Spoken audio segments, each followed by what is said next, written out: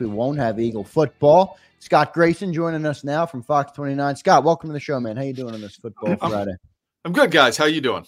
Good, Scotty. Are you getting through it after that debacle, the latest debacle, the house of horrors that is Raymond James Stadium for the Philadelphia Eagles? Boy, it's been rare, John, when I've just wanted to turn the TV off, and that was one of the times. I mean, and I don't even know how to put it into words. So you asked, am I over it? I think I'm past it, and the Phillies are certainly helping with that, knowing that they're coming this weekend. And I think it is I looked at this. It's so funny how the schedule comes out. And one of the things, I don't know if you're like this, John or Zander, you look at where's the bye week? And I look at, is it late in the year? And I'm usually one of those guys. It's like, put it at least in the middle or later in the year where these guys can get a little rest and be ready to go for the stretch run. But man, this bye week came at the perfect time for these guys. I feel like, I'm glad they didn't have another game coming up that they quickly tried to shift into and tell all of us that we've put it behind, we flushed it, we moved on. Now, you know what? Sit with this for a little bit. Let this linger for a little bit. And, and come out motivated to not let that ever happen again. And man, I just feel like there's a lot of cracks in the foundation right now. And this house could crumble if they're not careful. Fair point.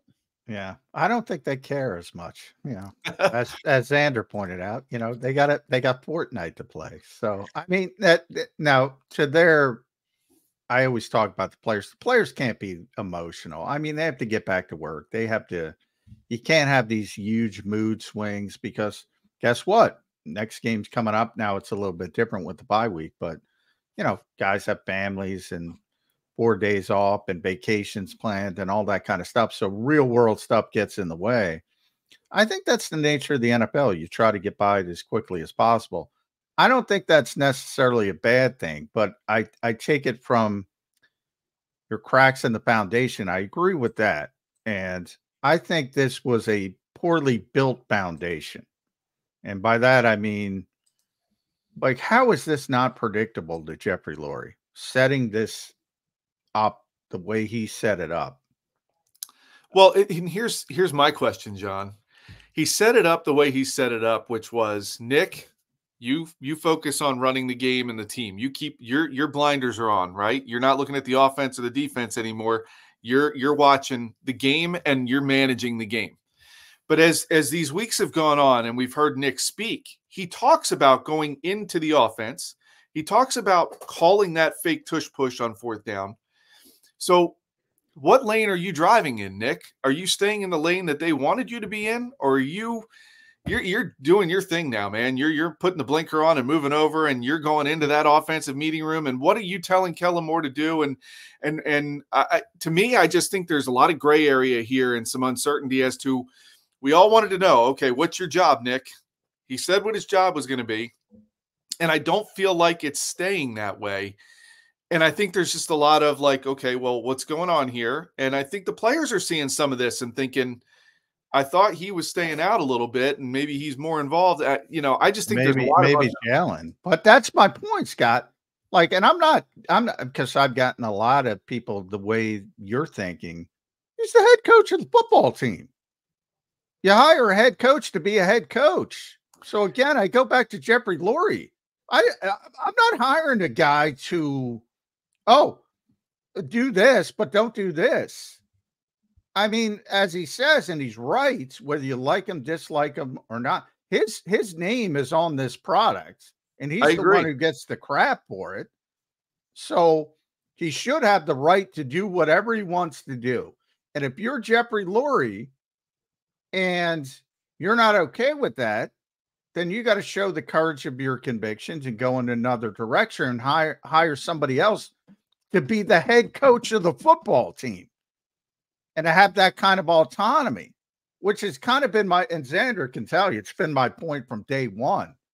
This is a brutal setup, and it all starts and it all is on the shoulders of Jeffrey Lurie. I agree with you that it's a brutal setup. It is one that Nick agreed to. But it is also, I agree with you in the sense that every NFL head coach, look, your name's tied to that ship. When it starts to sink, you're the one going down with it. And if you are the head coach, you should be able to do whatever you think you need to do that is best for the team.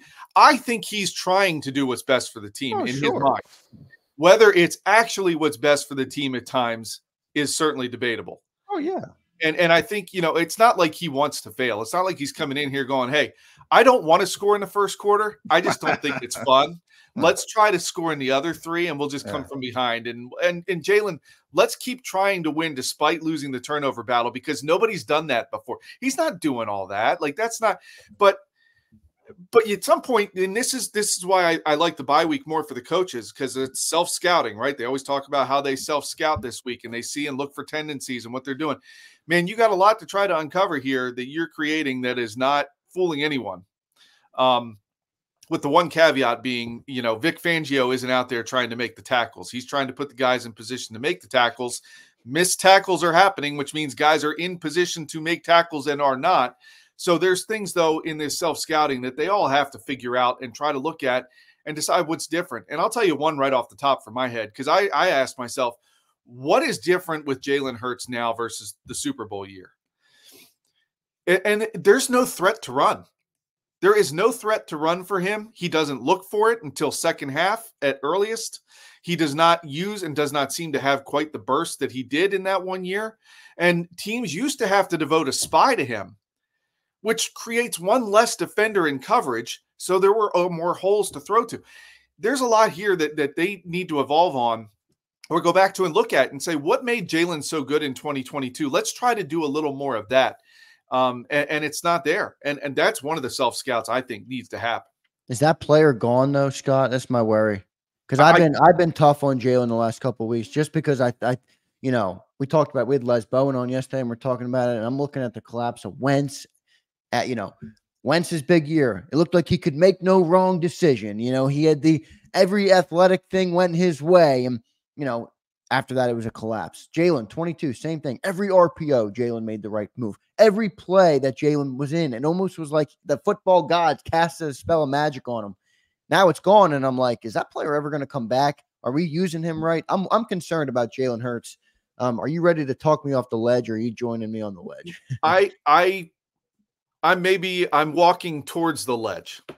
I think you brought up a lot of good questions that, number one, does he have the burst in those legs that he had after some of the injuries he's had and the hits he's taken? I don't know. Haven't seen it. Haven't seen him try to turn it on yet. I've seen him get outside and get a few yards and then shut it down and slide or fight for an extra yard or two, but I haven't seen him try to turn on that afterburner yet. Where is it, Jalen? You got to try. You got to go for it if it's there, and you got to take that. But it's the old adage of, is he trying to stay and be more of a throwing quarterback? Is he hate that knock of, and some will call it a knock. I think it's an added strength, an added tool to have if you can run and use it. The other thing is, the league is not stupid. And they saw what the Eagles did in 22, and these defensive coordinators said, okay, how are we going to stop the RPO when the Eagles do it? They figured it out in 23. Jalen didn't start to run as much last year because of I think he was trying to avoid some of the hits, and then he got a little banged up and wasn't running after that. So now they've seemingly, I think, looked at the Eagles and said, we're not that worried about the RPO anymore. And when the Eagles do it, let's be honest, how many times are they getting called for ineligible receivers downfield because guys don't know if he's passing or not? Or Hurts makes the wrong decision. Or right. And there's a lot. That's a loaded question. And here's my other thing that has me puzzled about Jalen. I really liked the addition of Kellen Moore. I wanted to see how Kellen would work with Jalen to evolve. I have not seen evolution. And it makes me wonder, is Kellen the problem or is Jalen the problem? Because if you're not evolving, and what's the common denominator? It's Jalen. Then there needs to look his reads. We all talked about it. He needs to get better at seeing the field. He needs to get better at progressing through his reads. It's not happening. I'm still seeing the same guy trying to throw passes or hold on to the ball too long. That mental clock. Yeah. I mean, it's a problem. It's not set properly, and he needs to figure that out. Longest in the league right now, Scott. It's time to throw. He's actually second. Second to last. Yeah. He's second. 3.1 seconds to throw for Jalen Hurts, which is second worst in the league. Now, interestingly, the worst is Brock Purdy, 3.14. The third worst is the NFC Offensive Player of the Month, Sam Darnold, 3.07. So it's not like you can't succeed. But if you think about the offenses Brock Purdy and Sam Darnold run, it's the same offense. It's the Shanahan, the Shanahan Kubiak offense. Traditional play action, long developing routes. They're supposed to do that. Mm-hmm. He's not supposed to. He's not playing that style of offense. And if you go all the way back, people talk. You had mentioned the 4th and 1, and Nick, I thought that boy. I said, boy, he opened a Pandora's box he didn't need to open. I thought the similar thing when Doug Nussmeier, I don't know if you remember, Scott, but he said 2.3 seconds. He actually used the number 2.3 seconds of the goal on getting the football out, which, by the way, is completely unrealistic. And Kellen Moore walked it back immediately. The leader, by the way, the leader in the entire NFL is Andy Dalton at 2.35. So even the leader isn't at 2.3. So to assume that Jalen Hurts could get to that level is insane. But he's got to be middle of the road. He's got to be 2.7, 2.8. As long as he's in the – yeah, my thing is too, John, as I was watching that game against Tampa, I just kept seeing escape routes showing themselves where he could extend the play out to the side, and he didn't take them.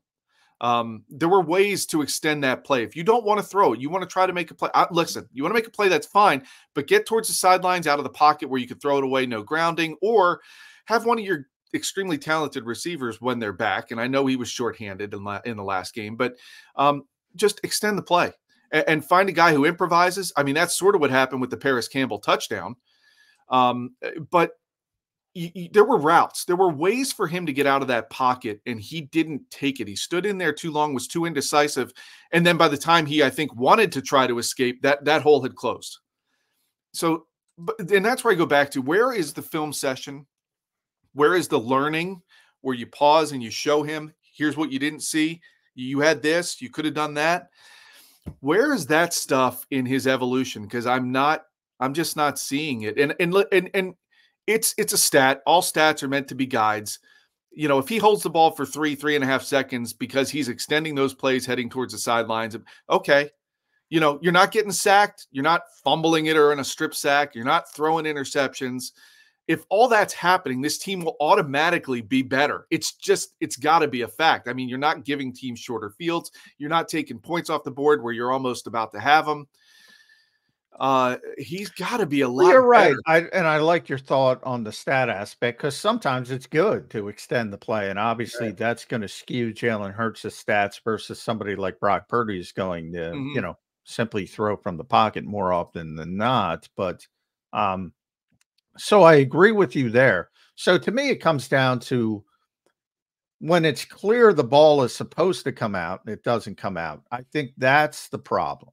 And too often, if it's a timing route, if it's a trust route, too often the ball's not coming out on time. Like you see last night's game, Kirk Cousins was cooking. We talked about it before you came on. The ball's out on time before the break, throwing guys open. You just don't see that with Jalen Hurts. That's kind of the evolution you're hoping to get to. And I just don't see any evidence it's getting better. Some of that, John, I will say, I think comes down to trust in receiver. And some of these other quarterbacks are willing to trust guys sooner than I feel Jalen is. I think he's finally there with Devontae and AJ, that if I know they're going to break here and I will throw it to that spot and they will be there. I feel like he feels that way with those two guys, which is where when we see open receivers that are not named, Devontae Smith or AJ Brown, he's slow to release the ball. And I think there's that trust that isn't there for whatever reason, that he doesn't trust those guys or have as much of a rapport with them.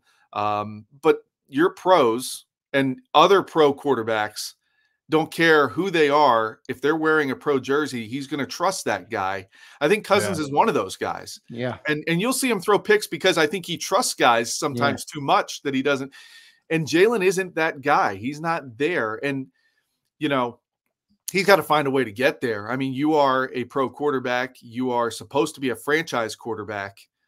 Lead by example. And when you throw that ball on time and it's supposed to be at a certain spot and the guy isn't there, you know, not saying you cause a scene on the sidelines, but in those film sessions, in those meeting rooms, listen, man, I'm putting the ball where it's supposed to be. It is your job to be there. That kind of leadership.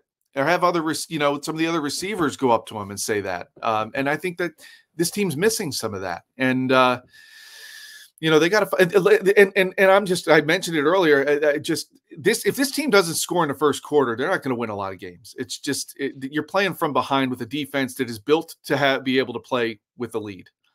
And they aren't, that's coming down to it's an egregious problem with the opening scripted plays. And you know what? And I thought about that, and I was ready to blame Kellen Moore for some of that. Where is this scripted? I hear Jalen checking out of a lot of stuff at the line. Yeah, he's got way more autonomy. So that part, and that's something you wanted, and he's gotten. And I'm questioning some of that. I'm wondering if there needs to be a little bit of a tighter leash on some of that, because I wonder how many times he's checking out of plays into things that are not, you know, he has keys he's reading, he has things but privately behind the scenes, I wonder how many times, or if Kellen Moore's getting frustrated with how much he's checking out of stuff. It's a good point. Yeah. I wonder if that's an explanation for why everybody's out there saying, you know, it looks like Nick's offense. Me and John talk about it all the time, and John's like, it's not Nick's offense. But, you know, some of the similarities do exist. And I'm not saying that Kellen calling it or that Nick's even interfering. Yeah, there's the denominator is the quarterback. You know, and that's where it is. I was talking to Mike Gill, your buddy Scott, yesterday about this very thing, and I asked him, and I'll ask you guys, as you just said, what's the common denominator? Everybody, Nick Sirianni, Shane Steichen, this and that, Brian Johnson, Alex Tanney, Doug Nussmeier, Kellen Moore, all these people you have problems with as a fan base. What is the common denominator between all of them? Jalen Hurts. At some point, you got to get to the core of it. And that the fact that so many people are so convinced, Scott Grayson, that Nick has taken over the offense in bad spots. And when it's good, it's got, I mean, it's the quarterback. I will say I agree with you entirely. I will say Nick has made questionable decisions that he's left points on the board. Off the board down, that's different. I'm saying offensively, Kellen Moore's making the game plan. That doesn't mean other people don't contribute. I think that is the Pandora's box that Nick opened that he shouldn't have opened, because I love that reference. Yeah. Well, because, you know, Doug Peterson used to be honest about it. He used to tell us, Press Taylor's responsible for red zone and Rich Scangarilla's responsible for 2 minutes. Every major offensive coach contributed to the game plan. Jeff Stoutland's obviously the run game coordinator. Then at the time that was Doug Peterson. When Nick was doing it, it would be Nick. And now it's Kellen Moore, and they're the final say. They get to say, all right, this is the game plan for the week. And, you know, so basically what happened on that 4th and 1 play is they decided during the week that if they got in that type of situation, 4th and 1, they were going to roll out the fake tush push. And Nick is trying to protect Kellen Moore. He's like, that one's on me. That one's on me, which he should as the head coach. But this stuff is done during the week, and it's all put together. But he opened that box, and nobody wants to hear that context. Nobody. No. And I think the best situation is to have, you know, the more heads, the better, to a certain extent, where you're creating a game plan. And then once it gets to be in the game, but you have to have that understanding. That's where I go back to the audibles, the changing of the plays. You know, where are the guardrails on doing that? Are there any at all? You know, it makes me wonder how all that is structured behind the scenes. Because listen, you go 1 or 2 weeks without scoring in the first quarter. Okay. You know, maybe it's just the other team's defense was that good and on you and ready to stop you in those. Okay, fine. Well, 4 weeks in a row and in 6 weeks, when you go back to the last 2 games of last year, that is a big problem. And I just think there's something that has, whether it's no checking out of plays, Jalen, on the first 2 drives, whatever it happens to be, or you know, you don't check out of the plays until I give you the green light. Whatever it has to be, so that you can get something going. I mean, you know, I just hear the checking happening at the line of scrimmage a lot lately, and it seems like it's happening more and more, which tells me he's completely throwing away whatever play call was there and going with whatever options are set up in his audible structure. Which is generally, I mean, you know, you basically kill from run to pass or vice versa. In most plays in the modern NFL have 2, and I apologize. I got all kinds of lawn work going around me. I don't know if you guys can hear it, but it's driving me crazy. Just started coming through. It's fine though, John. You're good. But so anyway, and they're supposed to not be here till 10, but I digress. So I'm going to be yelling at some people. But anyway, I digress. The point of the whole Jalen Hurts most plays are built in that way in the modern NFL. You basically kill from run to pass or pass to run. And, you know, Tom Brady talks about this all the time, to his credit, and the 2 best ever with Tom Brady and Peyton Manning. You know, your job as a quarterback is to get the team in the right play. If you see something and it's obvious they loaded the box and they're going to stop the run, and you check out and you try to get the team into the best play possible. Is Jalen at that level to have that kind of autonomy? Probably not, but he wants it. He wants more after going through what Kellen Moore, what Jason Kelsey meant to that pass protection scheme. And that's why they brought in Kellen Moore to get this started, so to speak, and to get him up to speed with this kind of stuff. And maybe he's just not ready for it. But I think you're right, Scott. The common denominator is Jalen Hurts to all of this. And at some point, you got to stop thinking he's a shrinking violet and point these things out and say, look, this is not good enough. And I like Scott's idea, by the way. Maybe it's time to scale back.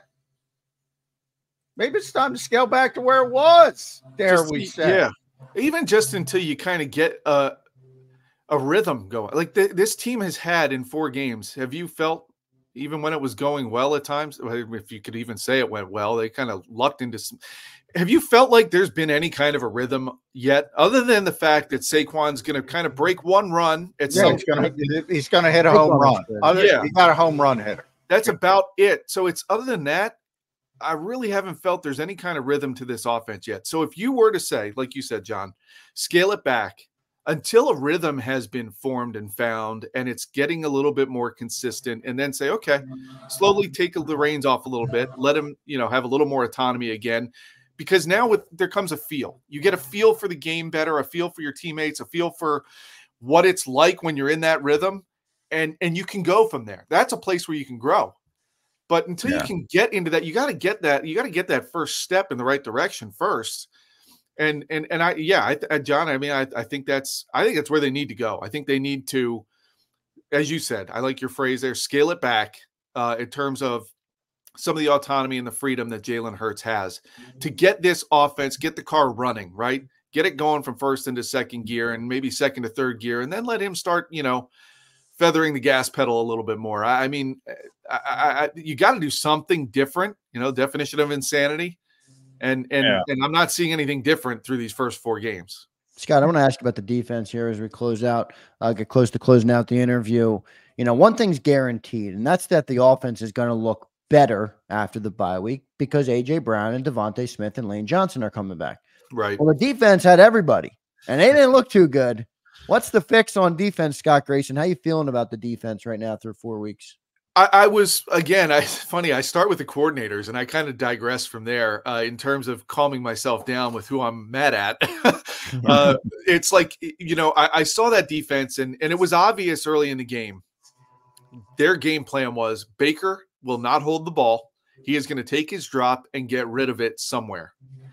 And the Eagles were unable to get a pass rush as a result of that, which was brilliant on Tampa's part. And then also, they kept dissecting that zone that the Eagles were running a lot. And I went back to then, this is where I was frustrated with Vic. I didn't see adjustments really. Again, we're sitting in a defense where there's no real bump and run or trying to get guys off the time. It's all timing when you're going to do that, right? It's obvious. The quarterback is on a timing with his receivers. He's going to drop back and let it go because by the time he hits that third step, my receiver's supposed to be here. Well, the only way you can kind of divert that is to run some sort of bump. You got to press those guys off of their routes.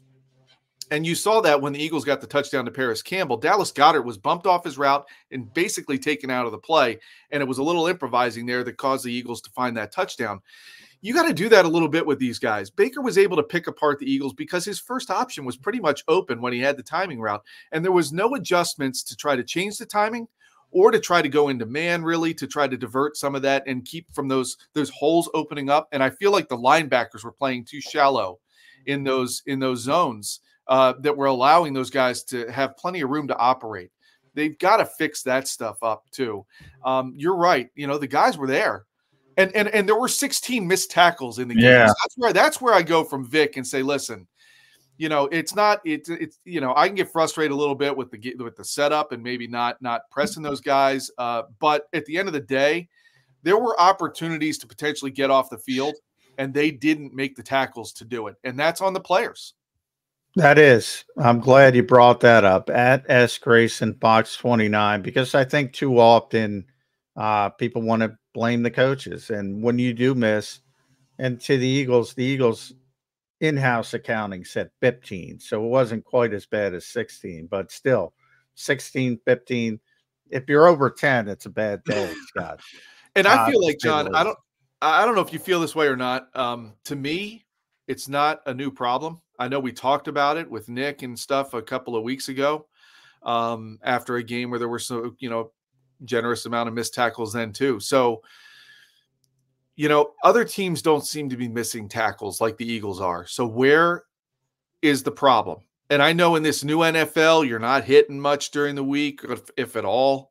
But they have things called tackling dummies for a reason. And I think these guys really need to use them because they're not making the play.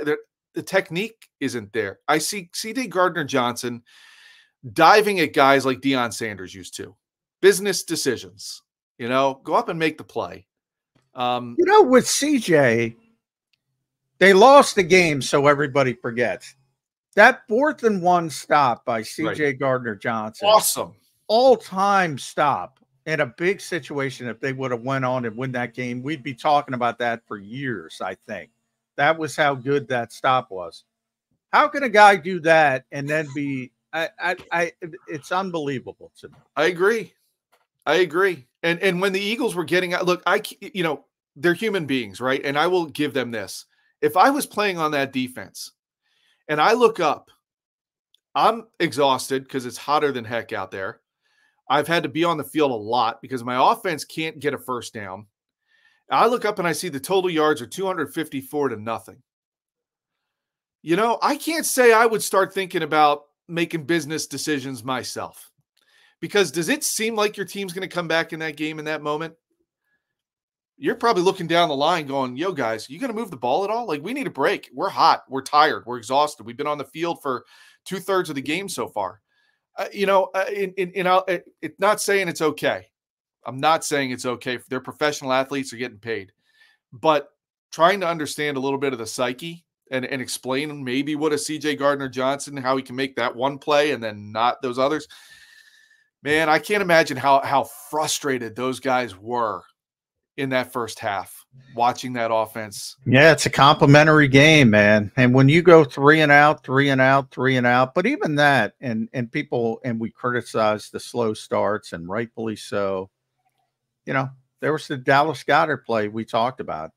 Yeah, Perfect he makes pass, that catch. perfect throw, make the catch. You know, execution's such a big part of it. But, you know, even I'll give an homage to my old partner, Jody Mack. When you're struggling this badly and you win the toss, why not take the football? Again, do something different. I agree with you. I wondered that myself. Especially if you have a slow start problem, at least that would limit one possession in the first half for the other team. And you know, I don't know. They got to do something different. And I look at this team, John, and I just think that look, they're 2-2. The whole season is still in. They're not even a quarter of the way through this thing now that they're playing 17 games. And you can't write the book on this team yet. It's not even close to written. This division is wide open. I think there's a lot of parity in this league to the point where you know, it's going to be a lot of teams and tiebreakers that are going to decide some of these playoff spots. But a Falcons loss like you had, I'll give you this one. You were missing 3 starters on offense. That's fine. You know, it is what it is. But you got to come out and show that you know, we talk about the new NFL these days is the preseason is the first 4 games of the regular season. That's kind of the way I feel. Okay, preseason's over. But you guys didn't come out of it trending in the right direction. So you better fix a lot of things. And I think that's where this team's at. But I will say, you see some of the stuff going on with Slay, some of the things that are happening, the way these guys are behaving a little bit. They wanted to say last year was last year. I don't know how you feel, John, but when you're in that locker room, you're just around these guys. I'm the ones who were here. I feel like last year was not just last year. I feel like they're wondering and worrying that last year is continuing into this year. Scott, are they going to turn this thing around? The one thing I look at, Zander, that makes me feel optimistic is the schedule. You know, as it turns out, right? Because you never truly know who these teams are. You think you do. That was a tough forced 4-game stretch. Yeah, it was. Green Bay and Brazil. You survived that. Atlanta, you should have won that. But Atlanta's proving to be a better team than I think we thought. At least I thought coming in. So you go, okay, that team's legit. The Saints, you won that game. You look pretty good doing it. And then you come back and you lay a stinker against the Bucs with 3 of your top offensive players out. So what are you? I have no idea what this team's identity is at this point, but I will say going 2-2 through that stretch, if I didn't have to watch it, if I didn't have to see all that happened that led to it, if you told me they'd be 2-2 coming out, I'd go, all right, I was thinking 3-1, but 2-2 means you're right there.